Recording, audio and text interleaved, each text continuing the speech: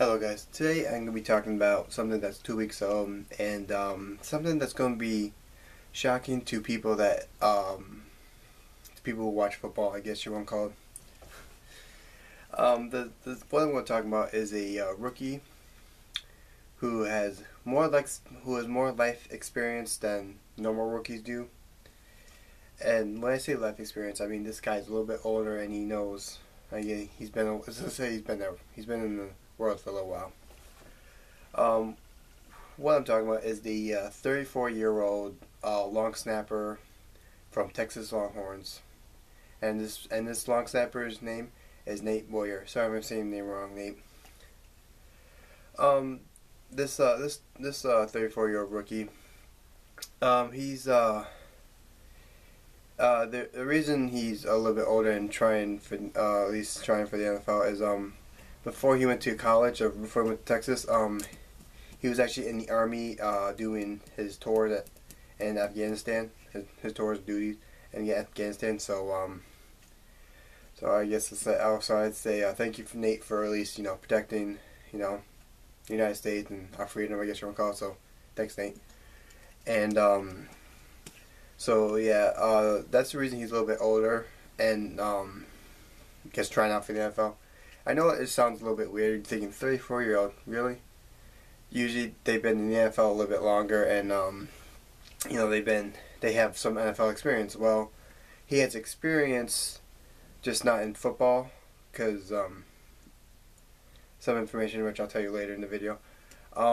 He's, like I said, he was in the Army. He went to go do his tour of duty in Afghanistan. So again, I don't know why. But again, I'd say thank you, Nate, for at least protecting the country. So thanks, Nate.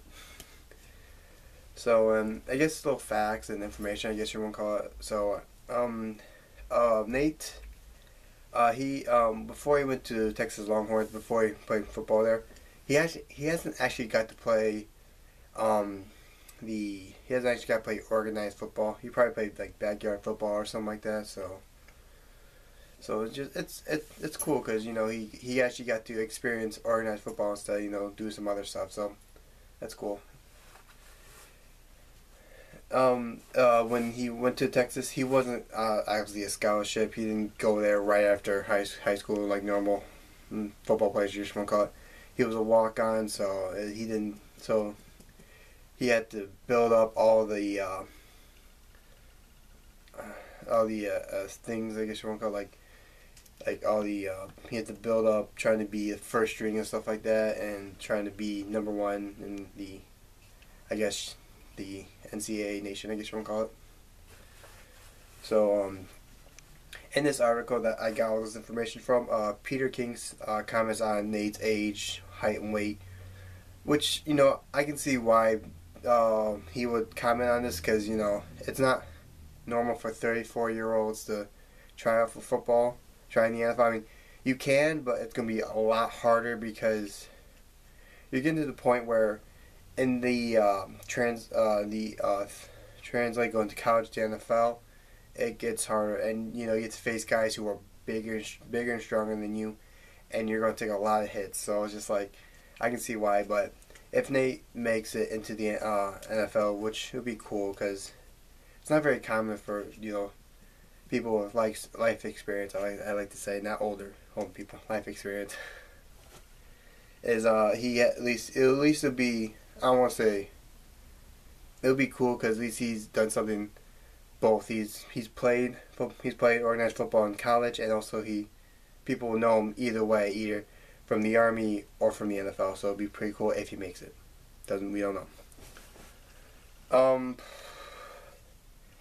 When he was in college, he had a very good snap on the ball. He had good speed where he can get the ball to the punter really good and get ready to block and stuff like that.